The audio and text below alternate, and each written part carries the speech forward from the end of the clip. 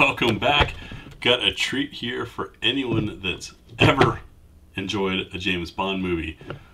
The Walther PPK is back, and that's what we'll be taking a look at next on GBGuns.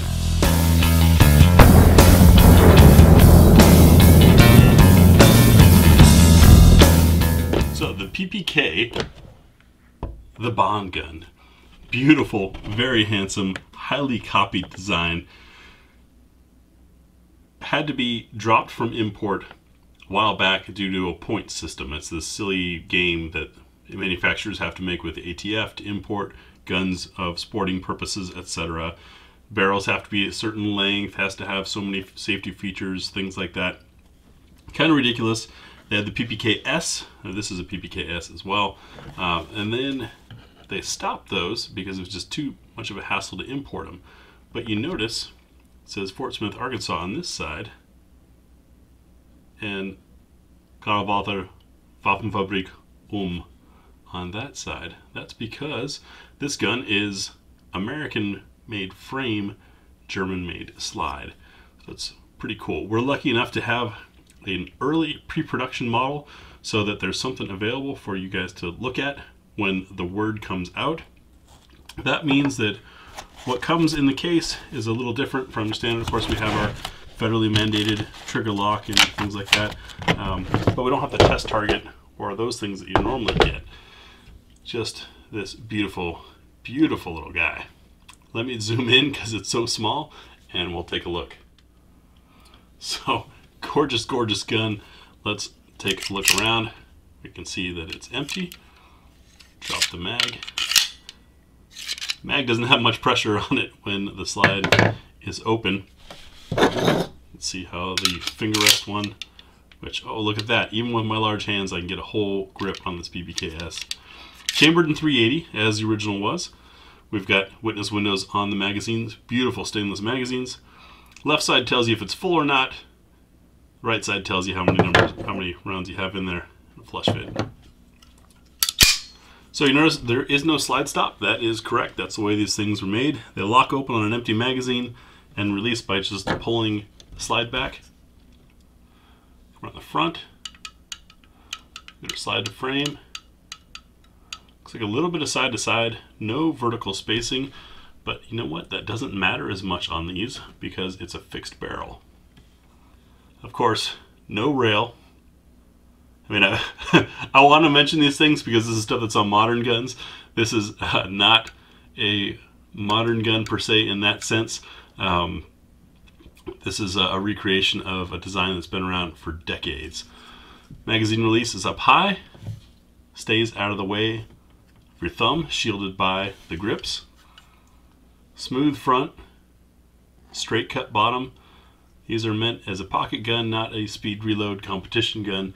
If you want something like that, we have other solutions for you. No serrations on the back. Slide to frame, we do have a little side to side there. As I mentioned, this is a pre-production version I was lucky enough to get my hands on. Beautiful. Now this is a safety in decocker. So we've got the hammer back. Listen to that. It's like glass. See our trigger comes to a wall. Crisp break. A reset. Right there. You hear it sound like a paperclip dropping. Very crisp break again. One more for the reset. That's how soft it is. Now you can decock, leave it down. You got a dead trigger. Push it back forward. Now you've got a double action. See what the double action pull is like.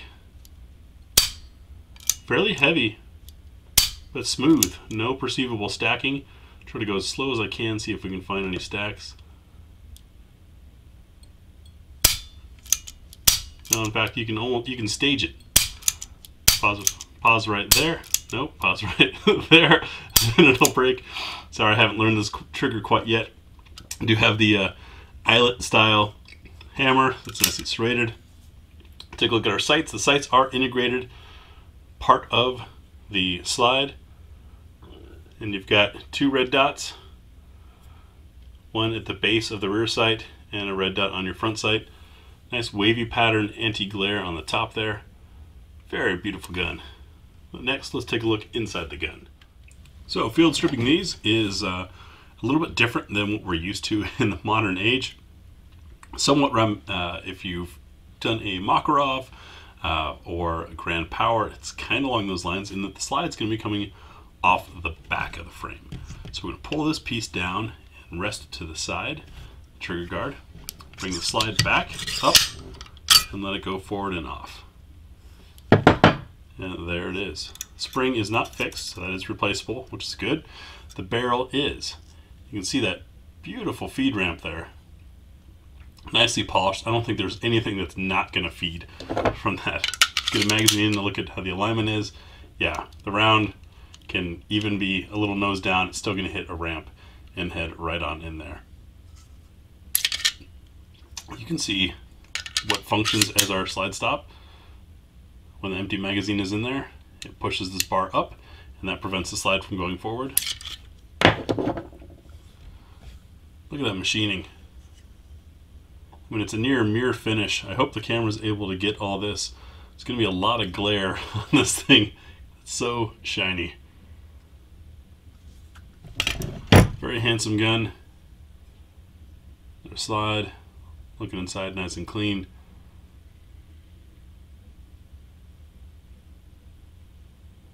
Beautiful, beautiful piece.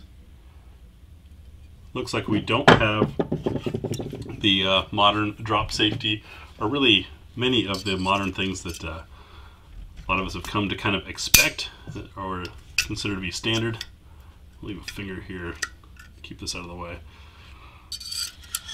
I'm going to go spring and barrel into the slide, bring it back and down, let the trigger guard back in there, and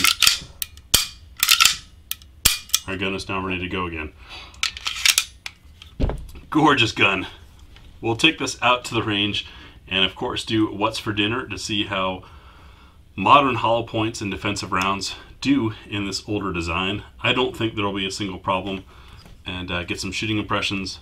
I love that this tail is nice and long so that a guy with meaty hands like myself doesn't have to worry about slide bite. You can see there's plenty of room there, and obviously the hammer can't ever bite me. It's blocked by that tail.